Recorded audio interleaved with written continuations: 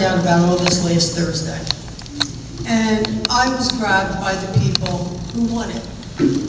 So when I found out this was going on, I thought I would come here.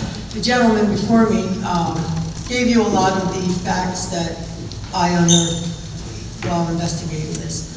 So I want to thank you for having me here tonight.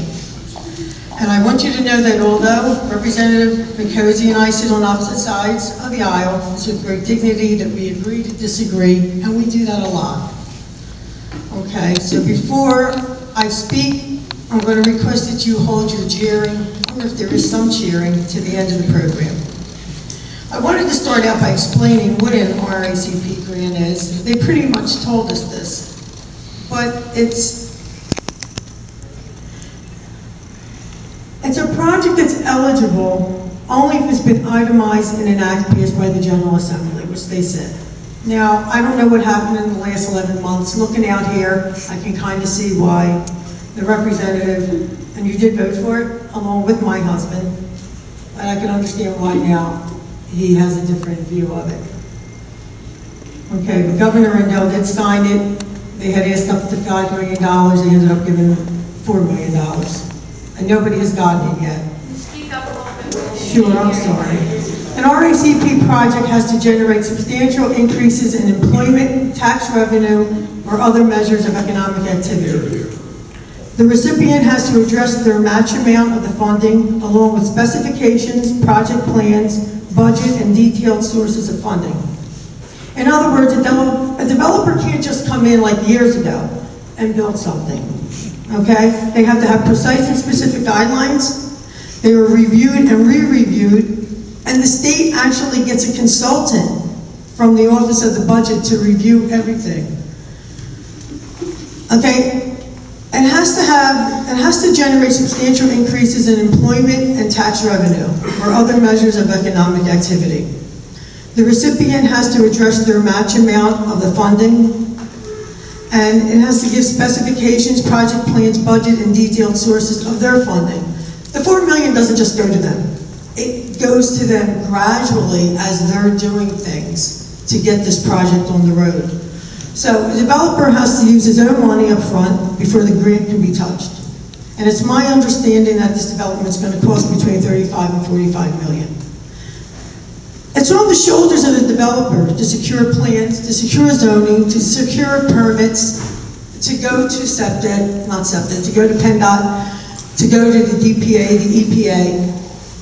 They can't just do what they want to do. If there's going to be runoff, they have to deal with that. If they need sewers, they have to deal with that. But I think it's important that we realize that economic growth is a key factor here, especially in Darby Borough. You know, it's great to have open space. I'm a green person. I love open space. But it costs money to maintain it. There's no funding right now for parks. Corbett has cut that. And I don't know who's going to pay for it. It's in my district. And I don't know if you will want to chip in to pay for it in my district. You know, I'm looking that this construction will bring 350 jobs to the surrounding area. It's supposed to generate upwards to $600,000 in revenue for the school district, William Penn School District. And I want to address one other issue, and this happened to me. I live in South Philadelphia. We have stadiums in South Philadelphia. I'm sure all of you come down, you see the Phillies, you see the Sixers, you see the Eagles, and we have a lot of traffic down there because of that. You're not going to have that with this. A few years ago, they wanted to put a little shopping center where I live, 3 blocks away. And I was like you. Are you crazy? We're going to have all this traffic. We're going to have people walking through our neighborhood. We're going to have this, that, the other thing. Guess what? They built it. Negligible traffic. Everybody in the neighborhood has a BJ card. Everybody goes to the Walgreens. We all go to Chili's to eat. They go to Planet Fitness. It's a lot bigger than what this area is going to be. Well, yeah, but wait a second. A lot of people, I understand, from up in Darby come down to my BJ's. It's fine. Okay. You know, we have to remember too, it's private property. And these nuns can sell it to whoever they want. And we're hoping to have some kind of control over where they sell it to.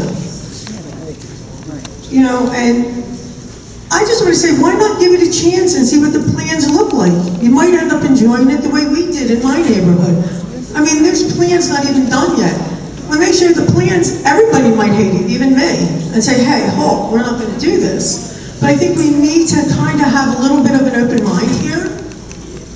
You know, I'm not trying to dictate to you what's good or what's bad for you. I'm only here because people in my district came running to me, hey, can you go to this meeting and find out what's happening?